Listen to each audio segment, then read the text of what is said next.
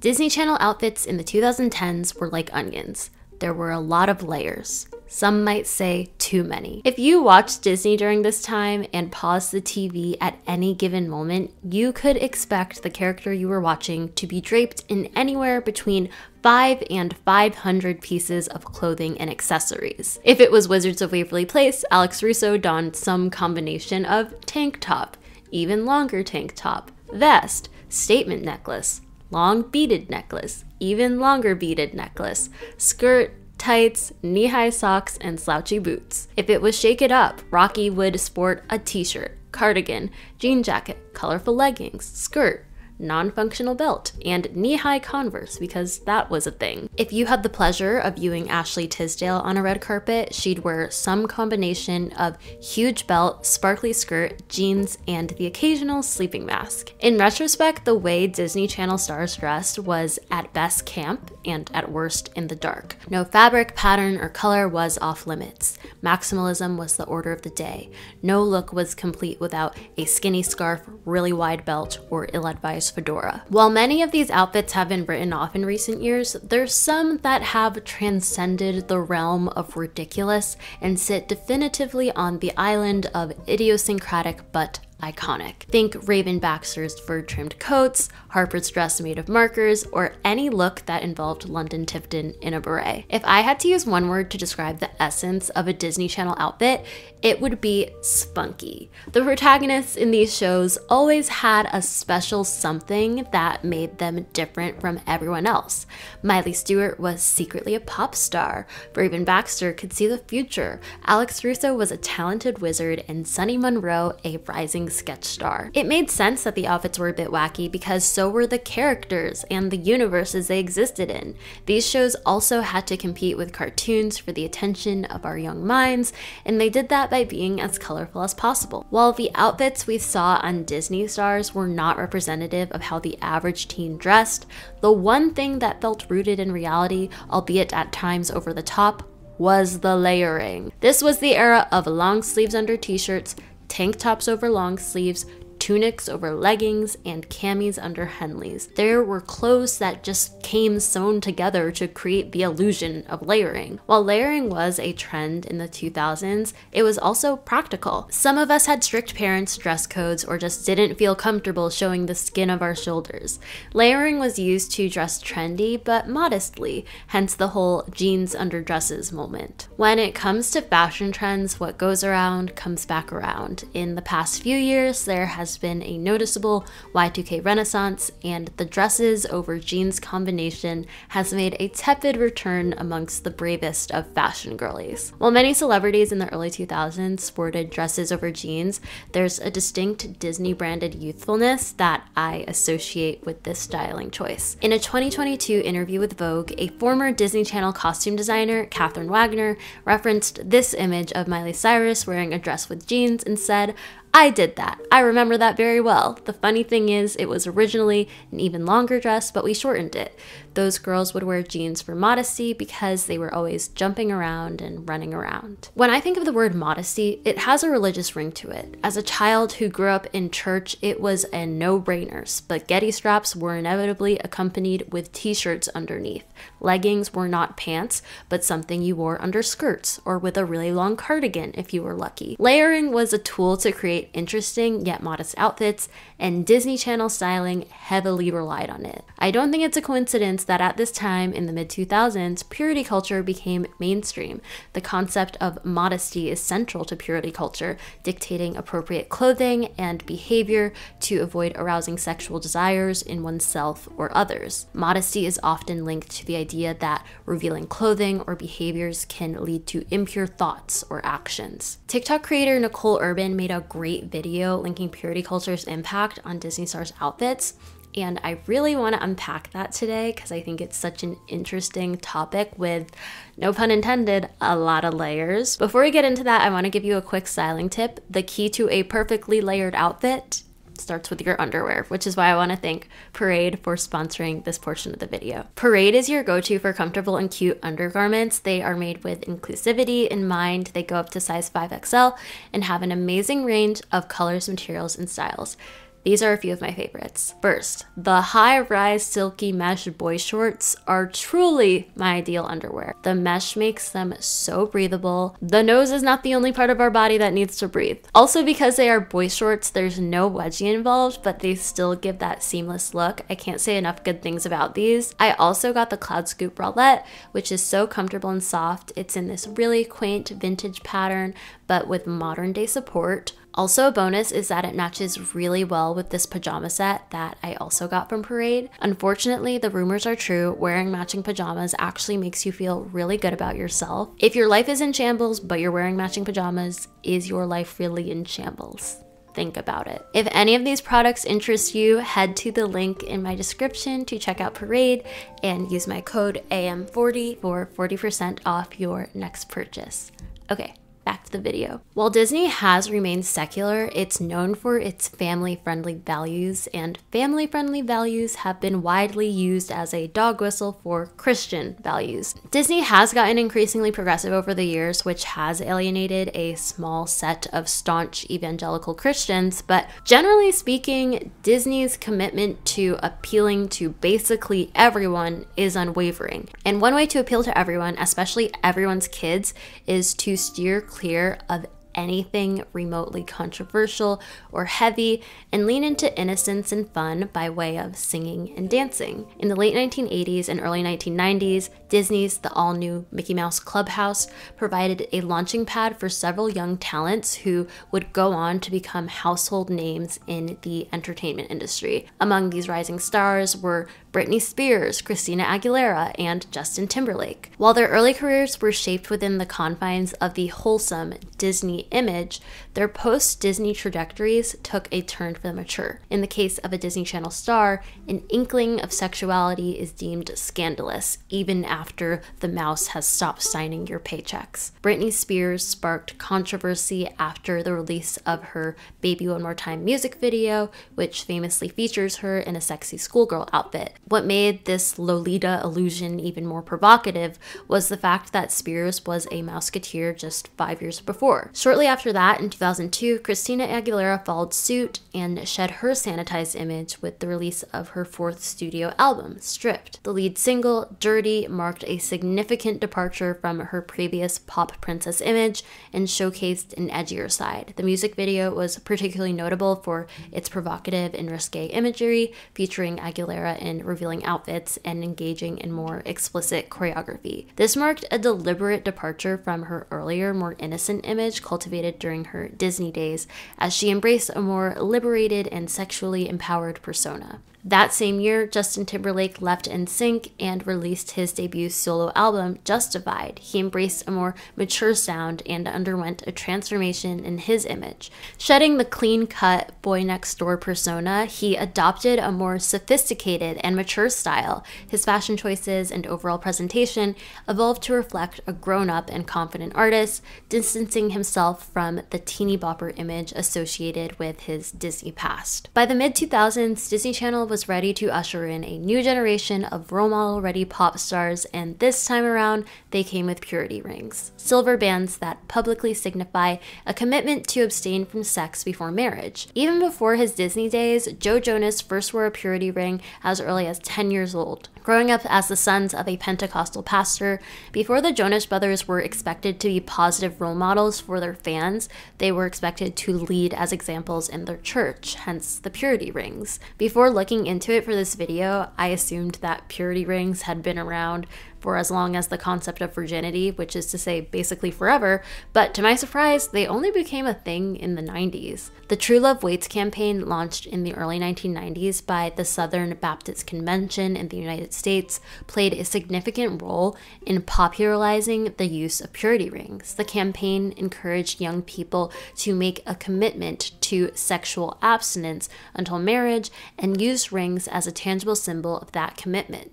The broader purity culture movement, which gained prominence in conservative Christian circles in the 1990s and 2000s, contributed to the mainstream popularity of purity rings. The movement aimed to promote traditional values, emphasizing the importance of sexual purity and modesty and adherence to biblical principles in relationships. Purity rings became a cultural phenomenon through the high-profile Disney Channel stars that wore them, like the Jonas Brothers, Miley Cyrus, Selena Gomez, and Demi Lovato. For the Jonas Brothers particularly, this public acknowledgement became a defining aspect of their identity. A year before the famously messy 2009 MTV Video Music Awards, the Jonas Brothers were the cause célèbre of 2008's ceremony. British comedian Russell Brand hosted the VMAs that year, and during his opening monologue, he continuously mocked the Jonas Brothers for wearing purity rings. He called them ungrateful for not having sex with any woman they want, which is objectively strange and invasive in any scenario, but because the brothers were 15, 19, and 20 at the time, it was especially weird. While the Jonas Brothers were shamed for wearing purity rings, it was viewed as much more acceptable for female celebrities like Miley Cyrus and Selena Gomez to show off their purity ring status. They were put on a pedestal for preserving their innocence. Disney never forced its stars to wear purity rings, but this squeaky clean symbol undoubtedly aligned with its goal of making the talent not just stars, but good role models. If the parents think Disney Channel teens are a good influence, it means more TV shows watched, more merchandise sold, and ultimately more money lining Disney's pockets. I think this translated to how Disney stars were dressed. Anything that could be remotely perceived as too short or inappropriate was layered. In retrospect, a lot of people are like, what the hell were they wearing? But as kids, most people didn't think much of the outfits the characters wore because they blended in with the colorful sets and general absurdity of the worlds. When the shows were airing, the costumes served their purpose. Something I do find really interesting is the difference in styling between Disney Channel outfits and Nickelodeon outfits, specifically the outfits on Victorious. Victorious is a good example to compare to the Disney shows because it was kind of created because Nick was like, oh shit, we need a pop star too, since Disney Channel has a bunch of singers, so let's keep up, find a girl who can sing really well, and make her the side character. Victorious was a show that I really loved as a kid, and I was old enough to distinctly remember watching it for the first time. I will say, when I watched Disney Channel, the way that the teens looked felt unrealistic to me because they all fit into the ideal yet unrealistic beauty standard. They were thin, had flawless skin, perfect hair and makeup, and that was also the case for the teens on Victorious. However, the teens on Victorious felt a lot older compared to their Disney counterparts, and I think this was mainly because of the styling. On Victorious, they would put the characters in shorter dresses and shorter shorts, but they wouldn't have neon leggings or jeans underneath. The tone of Victorious and Nick shows in general was much more edgy than Disney, and I think that was reflected in the outfits. Even though Tori was kind of supposed to be the goody two-shoes future pop star protagonist, looking at her outfits compared to Hannah Montana, they're really different. You would see Tori wearing a lot of dark lace and shorter going out type dresses. The colors of her clothes weren't as bright and garish. Also, Kat, who was famously an immature and childish character, was dressed in some of the most mature clothing. She would wear sleeveless tops and short shorts and high heels. Like, who was wearing that to high school? One particular episode where the maturity of the styling really stood out on Victorious was season 1, episode 8, Survival of the Hottest. In this episode, there was a heat wave and the characters went to the beach, but they all got stuck in Beck's RV, so naturally things got sweaty. Most of the girls were wearing crop tops and bikinis, which is something that you never saw on Disney Channel. If it was up to Disney, belly buttons did not exist. Everyone wore a one piece. I remember watching this Victorious episode when I was 10, and it felt illegal, especially because I had a very modesty-focused upbringing. But I think a lot of people felt the same way. The episode then and now feels too suggestive for how old the characters and real-life actors were. They were all between the ages of 15 and 17 years old. In retrospect, it's even creepier knowing that after everything has come out about the show's creator, Dan Schneider. When it came to picking costumes, Schneider signed off on all outfits and campaigned for the skimpier options. In general, the styling of Victorious seemed to age the characters up, while on the other hand, Disney shows like Hannah Montana used clothing to age the characters down. It is commendable that Disney chose to dress their talent in age-appropriate outfits that they felt comfortable in, but Disney still benefited from their young stars' sexuality in a different way by capitalizing on their virginity. In a 2018 Jezebel article, Hazel Sillis writes, Disney's pursuit of artists who preach chastity grew more aggressive in the mid-2000s with signees like Ali and AJ, the Jonas Brothers, Miley Cyrus, Demi Lovato, and Selena Gomez. And the increase may also have been a reaction to the shadow Britney Spears cast on not just teen pop, but teen girl culture in general. Tabloid covers wondered if she had grown up too sexy, too fast. News outlets contended with the fact that preteens were wearing crop tops and miniskirts. Sillis continues, there was also a growing awareness of the fact that while their virginities may have been a central marketing point for these young stars, it also ended up sexualizing them further, and Disney was essentially using that to make a profit. Whenever a star did do something relatively normal for a teenager, like take sexy photos, they were more intensely scrutinized. In the mid-2000s, when several major Disney stars wore purity rings, abstinence-only education was well funded.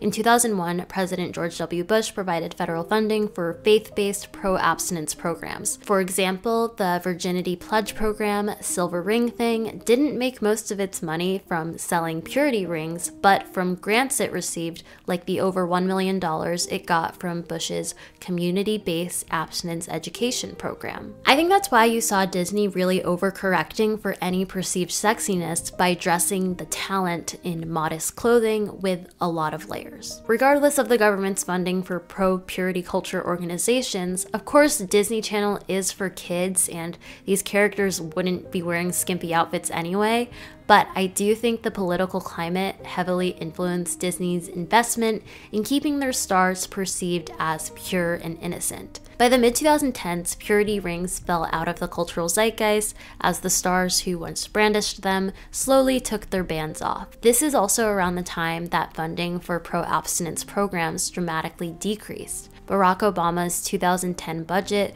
eliminated federal funding for abstinence-only sex education, only giving funding to programs that were actually proven to be effective. And in the final budget for his administration, he elected to eliminate abstinence-only program funding completely. The media's obsession with young stars' virginity and innocence seemed to slowly grind to a halt. The next generation of Disney stars didn't seem to be as preoccupied with being perceived as perfect and sexless as their predecessors, and I think that's a good thing. I think it's also really interesting to think about the kinds of clothes that Disney Channel teens were wearing, because there's been this huge internet discourse over the fact that tweens don't exist anymore. And even back then, what the kids were wearing on Disney Channel was totally not representative of what kids in real life were wearing. However, I do feel like there is probably a lack of like tween representation on TV, and I feel like a lot of us really got that from the shows on Disney Channel and Nickelodeon, and with the decline of cable TV, there aren't as many shows and whole platforms dedicated to kids between the ages of like 9 and 14. On the TV shows we watched though, there was definitely a mix of clothing from relatively adult stores and relatively kid-friendly stores. For example, like if you look at what Selena Gomez was wearing on Wizards of Waverly Place, a lot of that stuff was like Free People. And I feel like most, people in their teens weren't able to afford something like Free People because it was pretty expensive.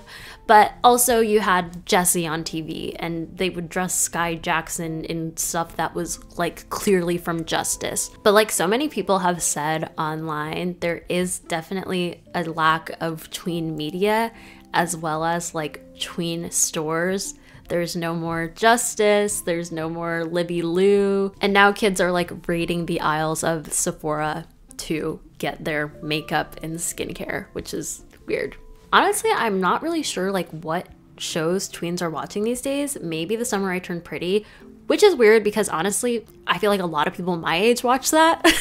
While the outfits on Disney were kind of ugly, I think it's kind of nice that we at least had these like teen idols to look up to, because it seems like that demographic of celebrity has slowly faded away because the line is kind of blurring with what's made for kids and what's made for young adults. I kind of think of someone like Olivia Rodrigo, for example, who was a Disney star and obviously is pretty young and was recently a teenager, but I feel like she still appeals to like a very big young adult fan base, and it's not just teens. And I kind of feel like that era of tweens and teens like having their own thing to look up to is over. Like I think about like Justin Bieber and like One Direction. I feel like a lot of things now are geared towards young adults, and tweens just sort of happen to be under that demographic umbrella. We're going from Children's Place to like Zara. Where is the Delias? I would love to hear your thoughts about Disney Channel outfits, and I will see you in my next video. Bye!